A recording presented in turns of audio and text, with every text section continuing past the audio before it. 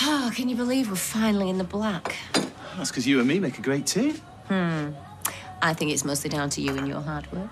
Yeah, I know. I'm great, me. Not just the business that's doing well, though, is it? Who'd have thought you'd be fit enough to run that race today? What, you're running it too? I've not forgotten. Morning. Morning. Oh, that's absolutely gorgeous. So, let me guess. Valentine's gift from Loverboy. You're joking, aren't you? Old Skinflint over there never even got me a card. Robert! What? Why should I buy into all that crass American commercialism? I get you. All political when it suits you.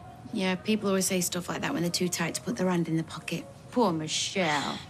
Ah, well, don't worry about me. I'll just help myself to a few quid out of his wallet when he's not looking. Oh, did you go and see Carla last night? How's she doing?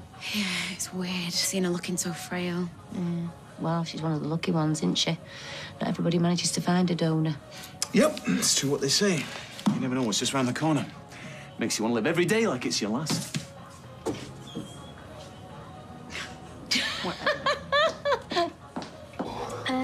I've got some mac and cheese French just... You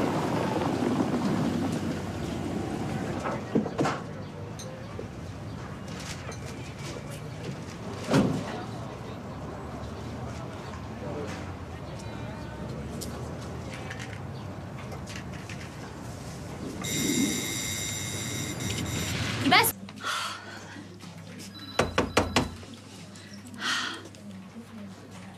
It's only me, Liz, head receptionist. Come in. I'll be with you in 1 second. Hi. Dr. Kadash has been hogging you all day, so just thought I'd pop in, say hello, see if you fancy a brew. Sorry about that. Alex, you're never the new doctor. Well, this passes otherwise. Do I prefer Ali these days? I'd no idea you were a GP. Well, trainee. You see, in my mind, you were still in your teens. Did you say there's a brew going? Yeah.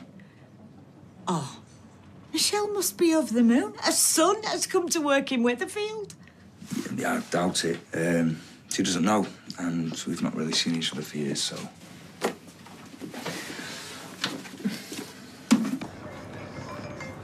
Sorry. Never mind. I did. So, we'll get you home? So, if you didn't come to Weatherfield to be near your mum, what does bring you here? It's just a placement. Right. You must be glad, though, that she's around. Gives you a chance to reconnect. I thought she'd have moved away by now. I know her and Steve have split up. She works in a bistro at the end of the street. Lives round the corner. Right. Well, so you said you're not on good terms, but maybe now there's a good chance to offer out the olive branch. And why would I do that? Because she's your mum. Does she even know you're a doctor? Not unless she's been stalking me. Oh, trust me, she will have been keeping track one way or another. Well, not all mothers are that bothered either way. Look, I got the odd letter, I got a Christmas card, birthday card if I was lucky. You know, I think the old Barbara knows more about my life than she does. You're a right stunner when you let me do your makeup.